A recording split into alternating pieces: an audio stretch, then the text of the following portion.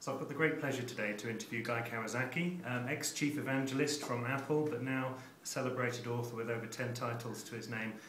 Guy, actually... Sorry. That's okay. You drink tea, that's fine, we're in England. Having read Enchantment, one of the big things that's struck out at me is it actually reminded me very much of How to Make Friends and Influence People by Dale Carnegie. One of the first books I read, along with Think and Grow Rich by Napoleon Hill back then. But, really, what were the books that influenced you, and it really was your intention to write something for a modern context? For this specific book, definitely How to Win Friends and Influence People influenced me.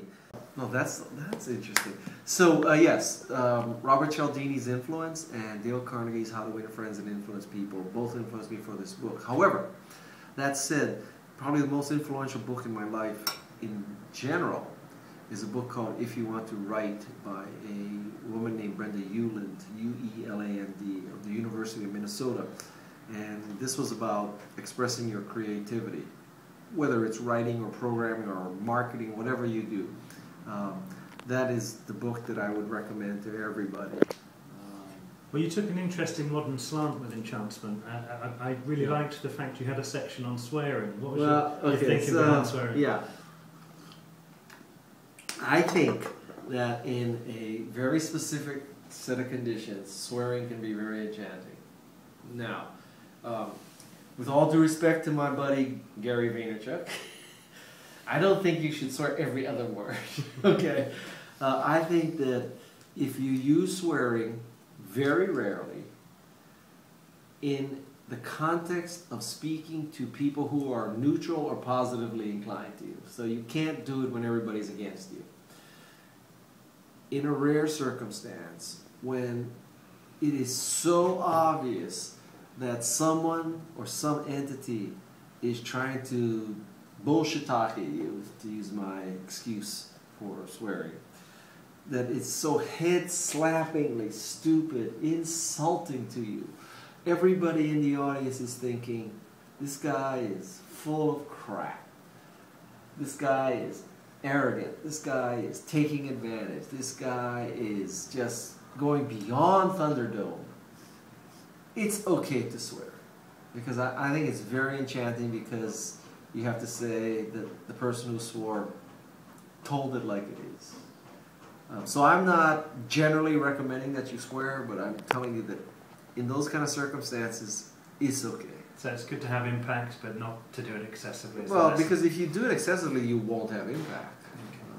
If you're known as a profane speaker, I don't think it helps at all. I think it gets in the way of the message. So if in doubt, don't swear. But under those circumstances, it can work.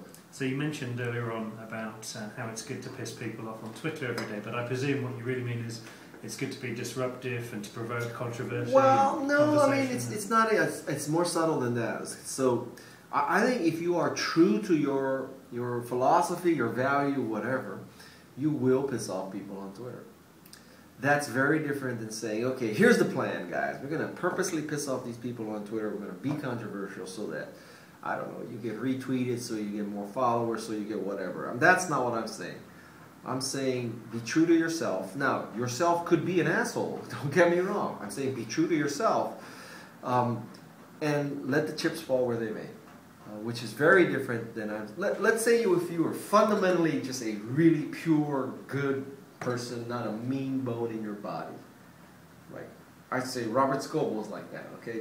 But so Robert Scoble sat down one day and said, no, I'm going to be mean and I'm going to swear because that'll make me more controversial, more visible, and better for my brand. I don't think he should do that. It's not authentic. It's not authentic.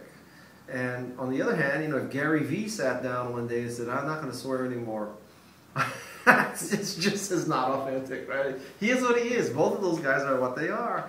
So I'm just saying, you should be what you are. Now, having said that, you may not be perfect as what you are. So I'm not saying you shouldn't fix or improve yourself, but I don't think you should come up with this devious plan that if you're not swearing, all of a sudden you're going to swear because you read in my book that swearing once in a while is okay. You should be what you are. That's enchanting. Great stuff. Thanks. With all of the different balls that you juggle in the air, so your business, your your family life, the father, husband, the hockey addiction. How do you get work-life balance? That I am willing to grind it out. I'm beyond willing. I enjoy grinding it out. So I have 4 children and a wife. You know, first wife 1.0, and a lot of it is because of the goodness of my wife. We also have a babysitter, which is, you know, a real benefit. We have a live-in babysitter, so that helps. Don't get me wrong.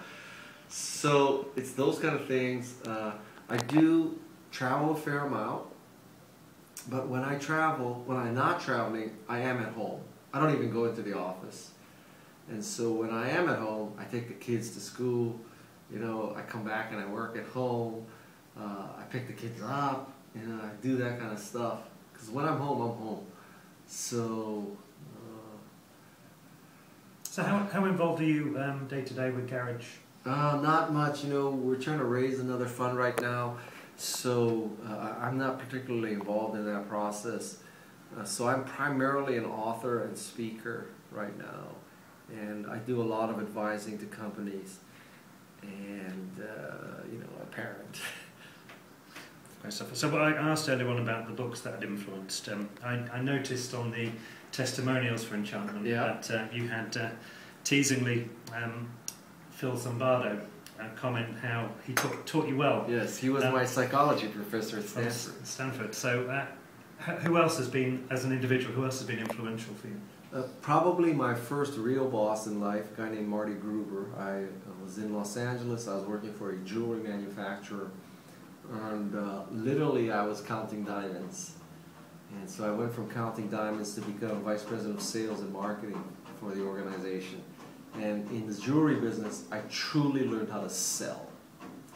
And that skill has been very, very useful the entire rest of my life. This was 1979 or so is when I learned how to sell in the jewelry business.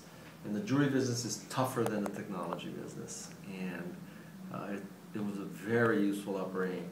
So now, you know, a lot of people ask me, so, you know, what's a great training and preparation for life? And I think at the end of the day, there's only 2 functions that really matter. You have to make something and you have to sell it. And if you're not making it or selling it, you're wasting your time. So my advice, you know, if you're technical, learn how to make stuff. Learn how to program software. If you're not technical and you really want to prepare for a life in entrepreneurship, you have to learn how to sell. So, you know, go work for Procter & Gamble and learn how to sell detergent, because it will help you sell anything else the rest of your life.